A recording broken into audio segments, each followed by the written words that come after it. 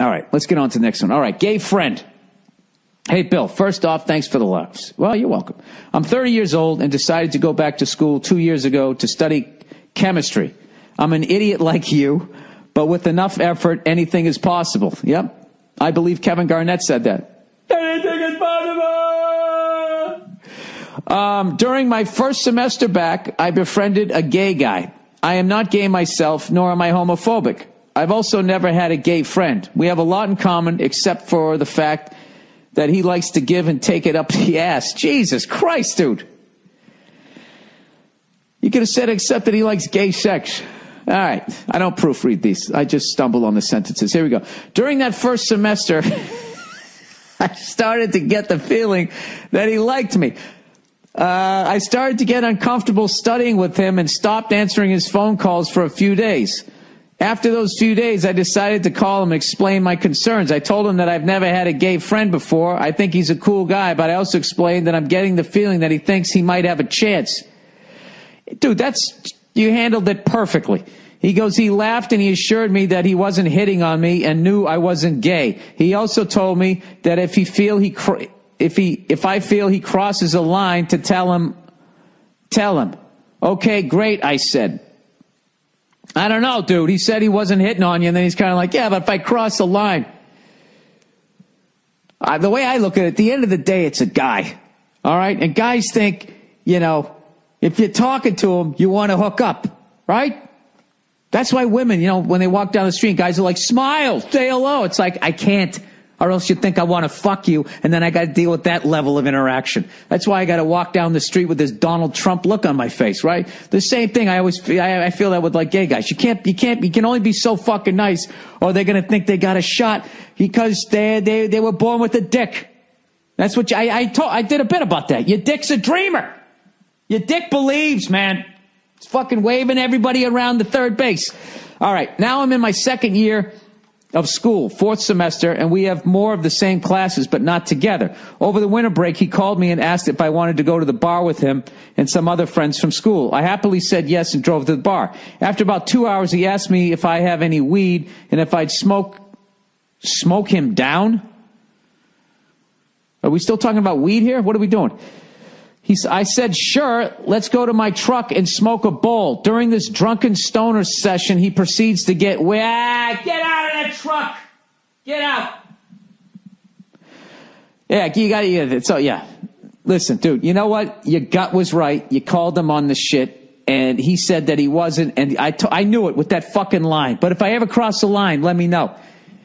Dude, he was trying to wear you down. He was trying to hang in there long enough that you finally just said, you know what, fuck it.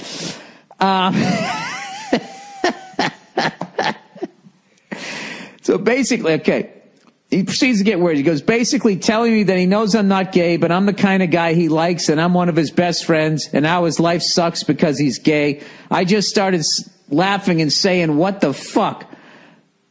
I'm too nice of a guy to say, get the fuck away from me. So I let him finish his thoughts. He was drunk and being emotional too, which was annoying. He reminded me of my ex-girlfriend. I'm just glad he didn't start crying. Anyway, after he was done, I said, that's great, but I'm not wired that way. Sorry. He kept going on and on, asking me if I'm sure there isn't any secret hidden desire buried deep within me. Oh, yeah, dude. It's late at night. It's late at night. This guy, he's going all in.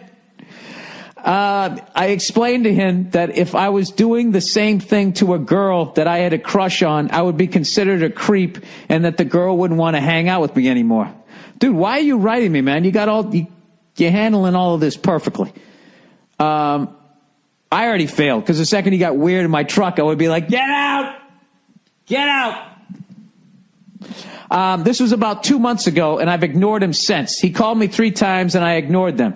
2 of the calls were in the middle of the night. Oh, Jesus, 1:30 and 2:30 a.m., which leads me to believe he was being drunk and emotional.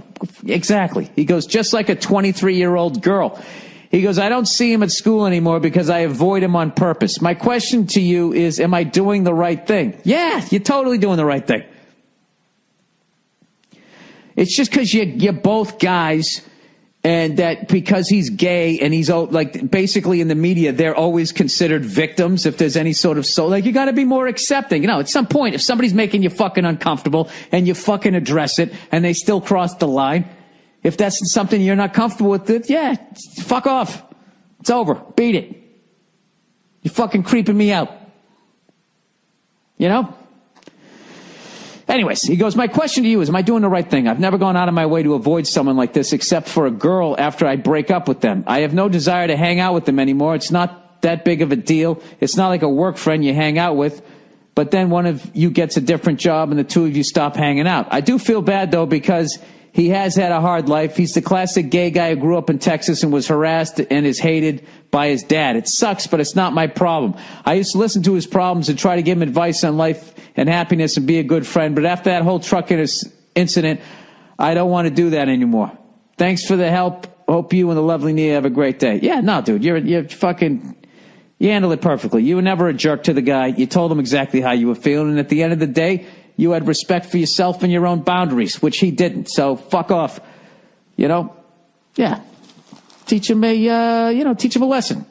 Next time he has a straight friend, just be a friend. Don't get high going to his truck and try to fuck him. You know? It's pretty straightforward.